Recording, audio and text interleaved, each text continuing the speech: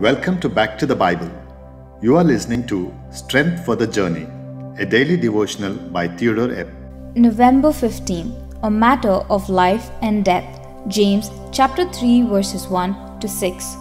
Consider 4 parallels that a fire has with words spoken by the tongue. It hurts, it spreads, it consumes, but it can have a good use under control.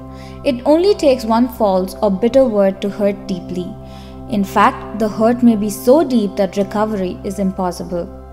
Just as fire spreads, so do spoken words. Some people are always willing to listen to destructive words about others, and they spread the words further so the damage becomes even more extensive. Just as fire consumes, so do words spoken by a tongue that is out of control. Fire will destroy anything combustible that lies within its path. Words too have been known to destroy careers and lives. This is especially seen in the news media when political viewpoints are at stake. We who know Jesus Christ as Savior need to think solemnly about this matter so our tongues are not used to the disadvantage of others. Proverbs chapter 18 verse 21 says, "Death and life are in the power of the tongue, and those who love it will eat its fruit."